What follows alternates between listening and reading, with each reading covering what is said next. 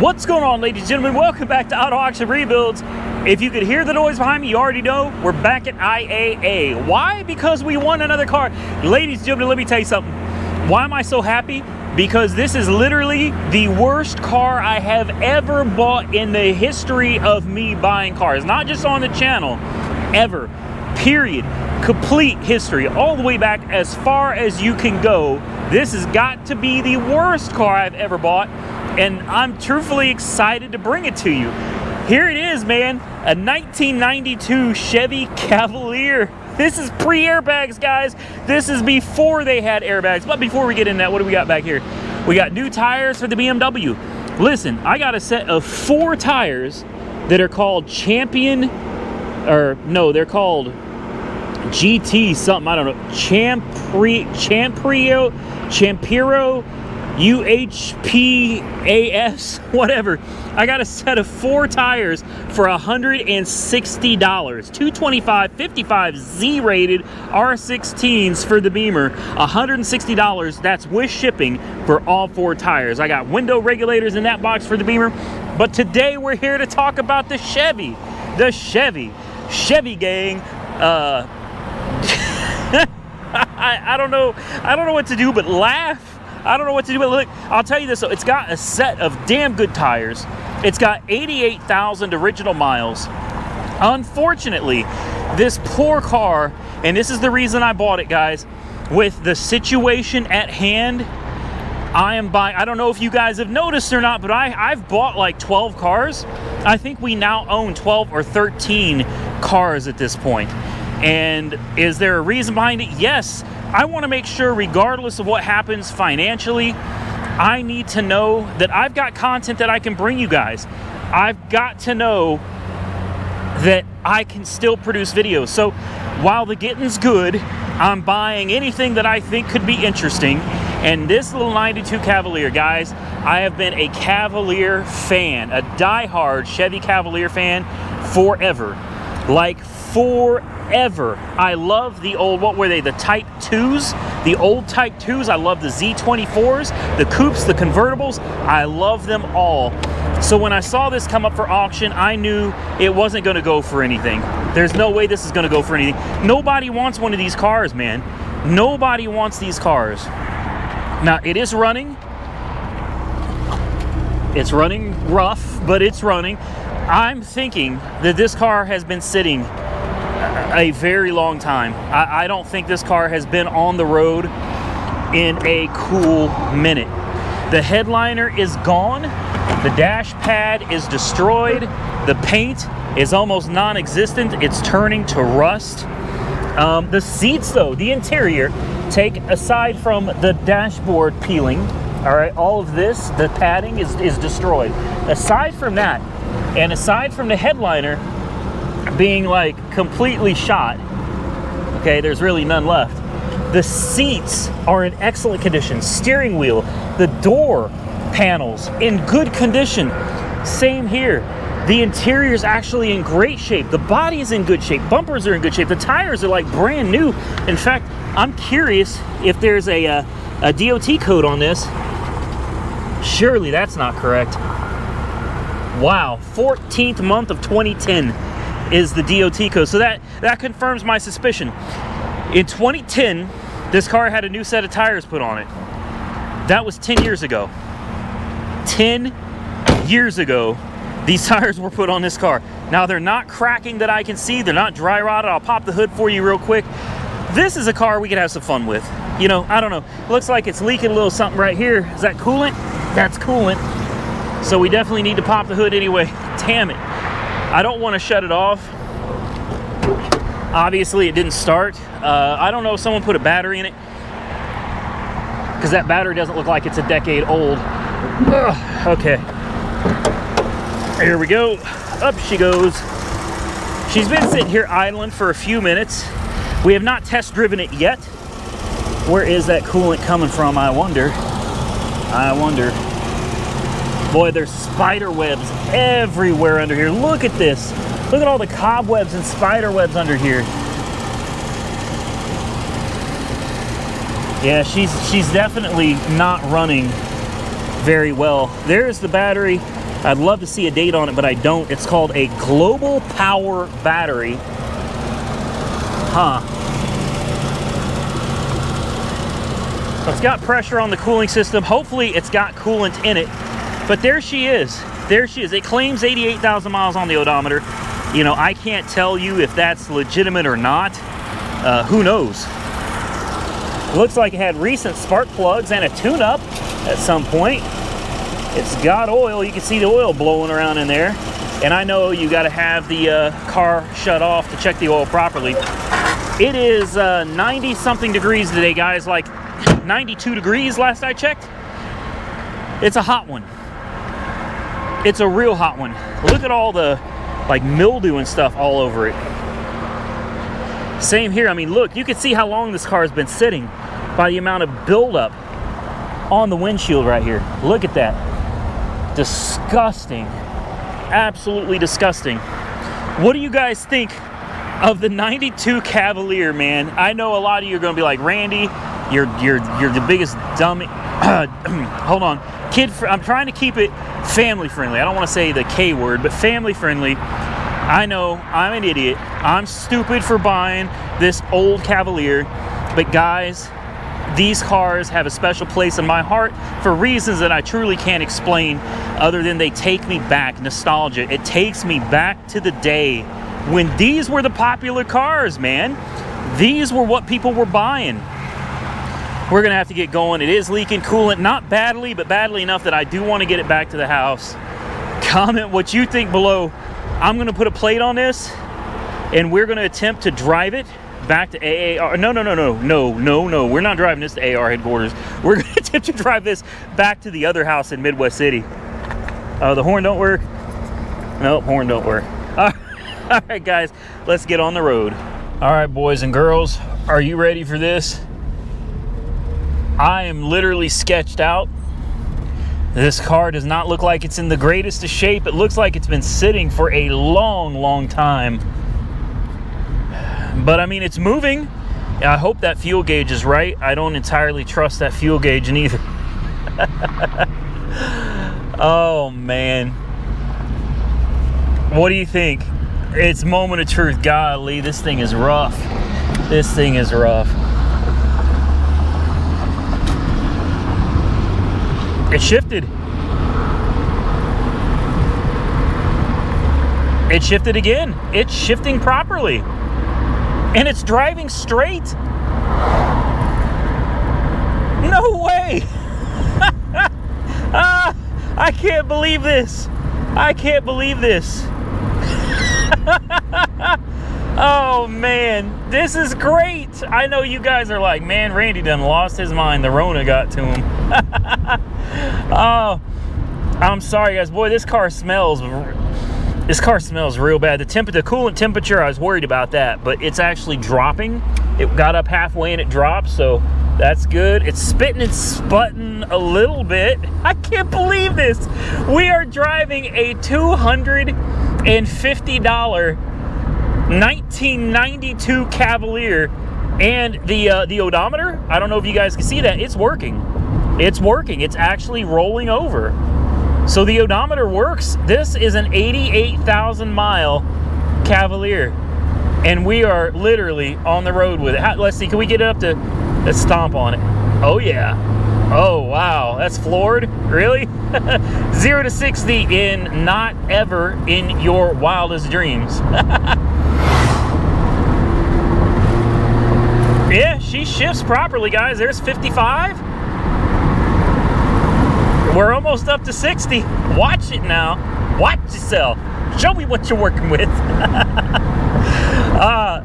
This is great, guys. This is great. I really cannot believe that we just jumped in this $250 1992 time capsule and got on the road, and we're on our way. All right, guys. But to get a few more miles down the road, it's a 15-mile ride home. Let's see how she does. So let me be the first to tell you that I could not be happier with the way this trip is going so far. Thus far, we have not overheated. We haven't busted any radiators, any hoses. We haven't broken down.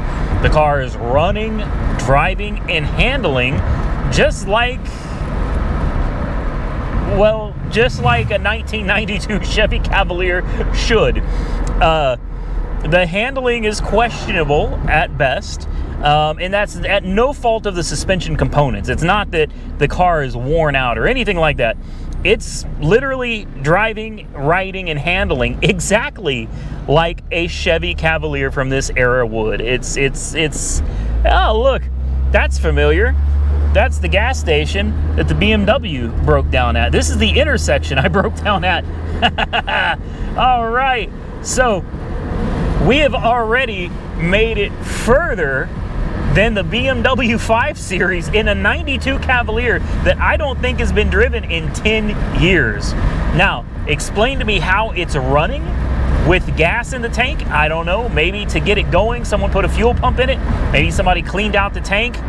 I don't know how this works. I'm assuming this was a charity car.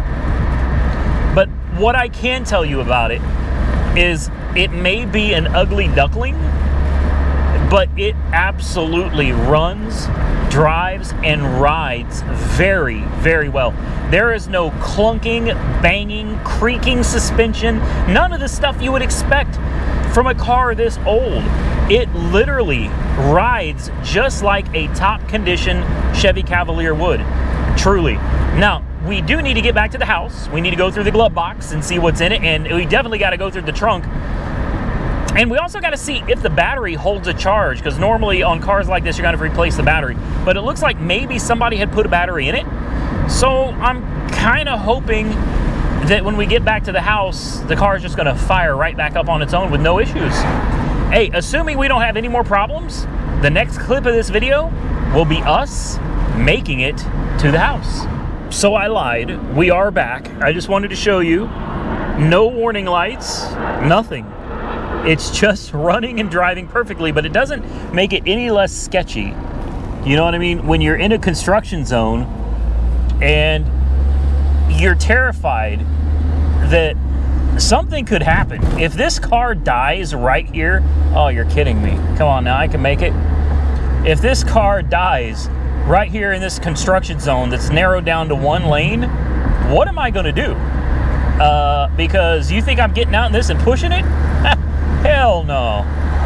So it made it. The brake light and ABS light did come on literally just a couple of miles ago. Should we shut it off and see if it fires back up? Nope. Okay, so most likely the reason the ABS light came on and the brake light came on, it's most likely because that battery is so far gone that it's killing it. So what we got to do now is we got to get these keys off. So I'm gonna have to cut these keys off so we can get into the trunk. And I'm gonna pop the hood. I guess I already did.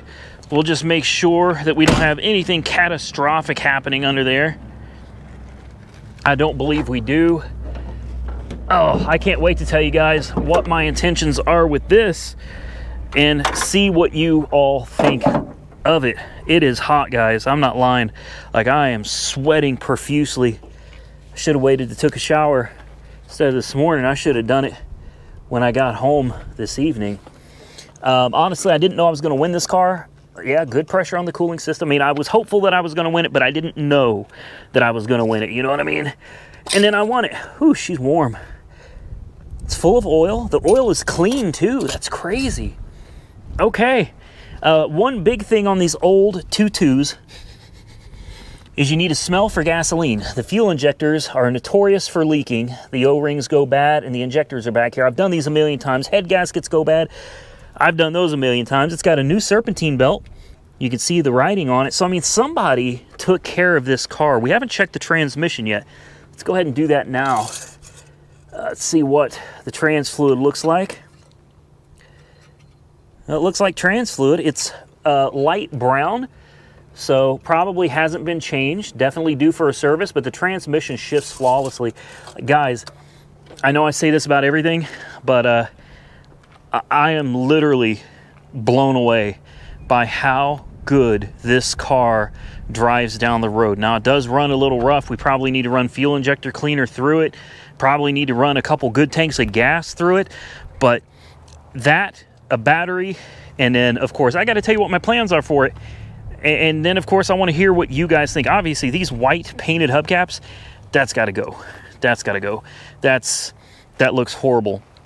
But I really think that if you put a headliner in this car, clean it up, put a headliner in it, put the damn hubcaps back to factory, or find a set of used, they shouldn't cost more than a few dollars, set of factory hubcaps, and a battery, you put a paint job on it too, and this car would look damn near like a time capsule. All right, we'll focus on trying to get it started again here in just a few minutes. Right now, the main thing I want to see is what's in the trunk, if anything.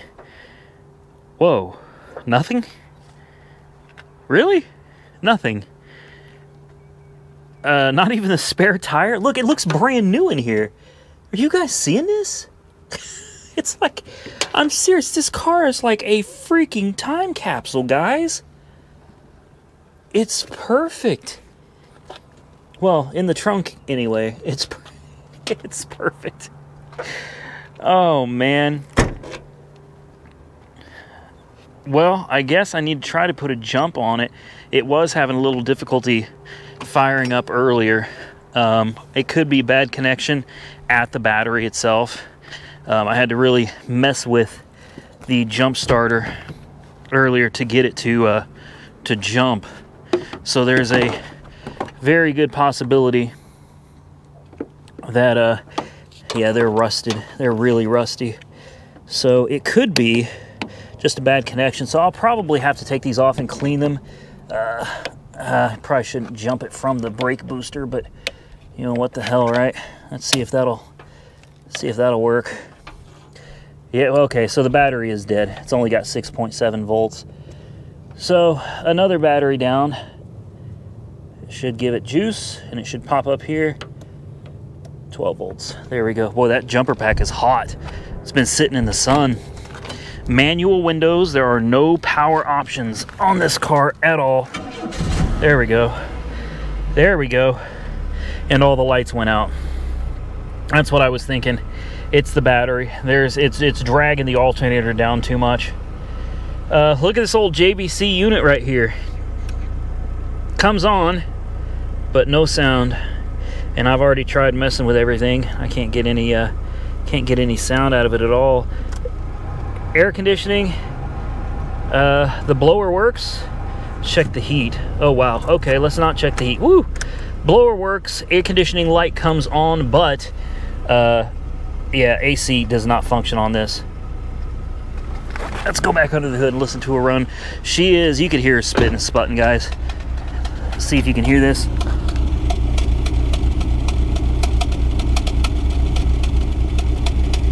Now I know sitting here listening to it, you're hearing it and it's like, man, that thing's running awful. Truthfully, guys, as soon as you hit the gas and take off, it's running perfect. Runs perfect. I'd almost bet it just needs to be driven. Like, it really needs to be driven. Look at these tires. I mean, a full set of tires that look this good, guys. Now, I don't know how much I trust these tires. I'm gonna look for another build date. Maybe on a, I think these tires are on the, are inside out from the other ones, so the build date's not gonna be on them. Let's see, 19 of 10. Yeah, they're all from 2010. Good Lord have mercy. So realistically, the tires should be replaced. You shouldn't be riding around on tires that are 10 years old. 6 years is about the normal lifespan for a set of tires. So I think I'm gonna go cool off, get out of this heat. You can see the alternator is charging. That's good news.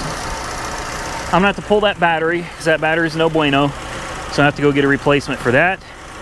And then we'll talk about why I bought this car and what my plans are for this car. We'll see what you guys think about it.